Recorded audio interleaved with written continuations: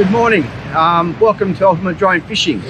Today we're going to be talking about drone fishing rigs. A lot of people have been asking about how to rig up their rig for drone fishing. We've got one basic one that we use all of the time.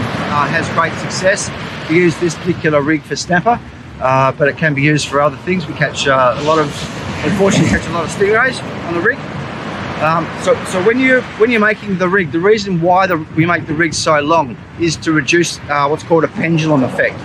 So by having the weight further from the drone, it reduces the pendulum effect. When you have the weight closer to the drone, it increases the pendulum effect. That's the theory anyway, and I have seen it work in the past. So generally what we start with is we start with a barrel sinker. Just at the very end. So at the moment, that's the end. This end will go to your main line.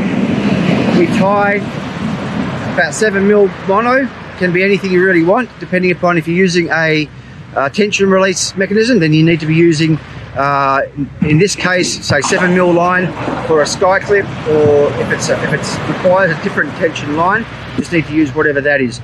We find that anything less than 7mm can cause this line to actually wind around your line, and it's not fun.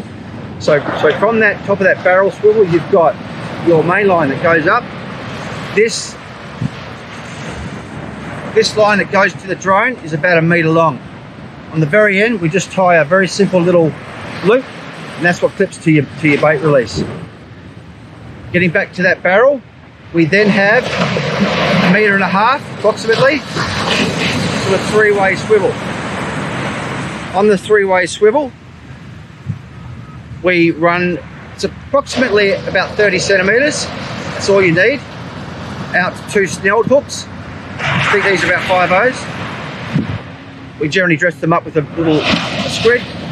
Seems to have good, you can do whatever you like really, but that's what we use. In this case, that size hook arrangement, we're generally using half a blue mackerel. If you want to go for bigger snapper or bigger fish, then you can run with 3 hooks and have a whole bait on there. So it's really up to you what you choose to do. You can also use mullet or octopus, or wherever you are in the world, whatever your chosen bait is. So let's just recap. So going back to the main line, you've got your barrel sinker. You have 1 meter of line, in this case it's 7mm, going to a loop.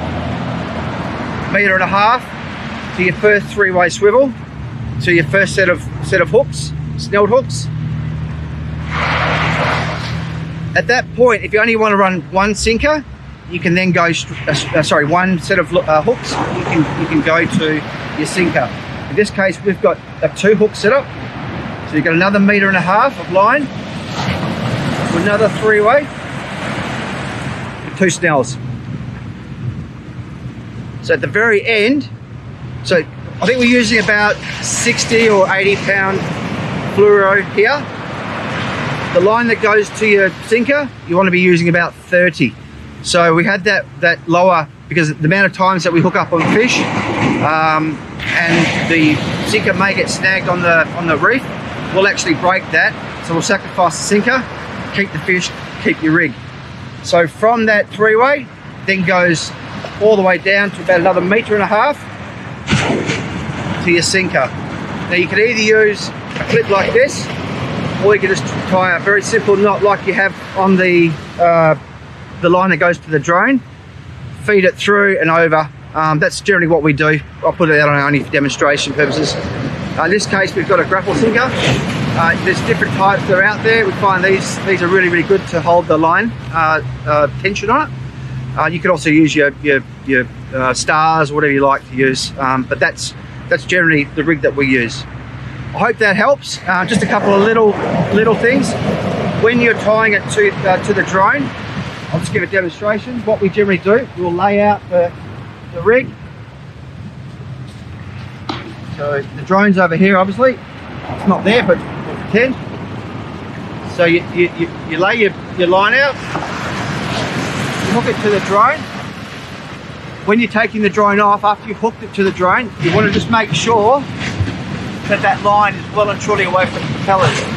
If ever that line goes around your propeller, you need to de-arm your motors immediately, and that'll stop the damage to the motors. But that's really the main thing you need to be mindful of. And that's it. So hopefully that helps you, and we'll see you on the next video.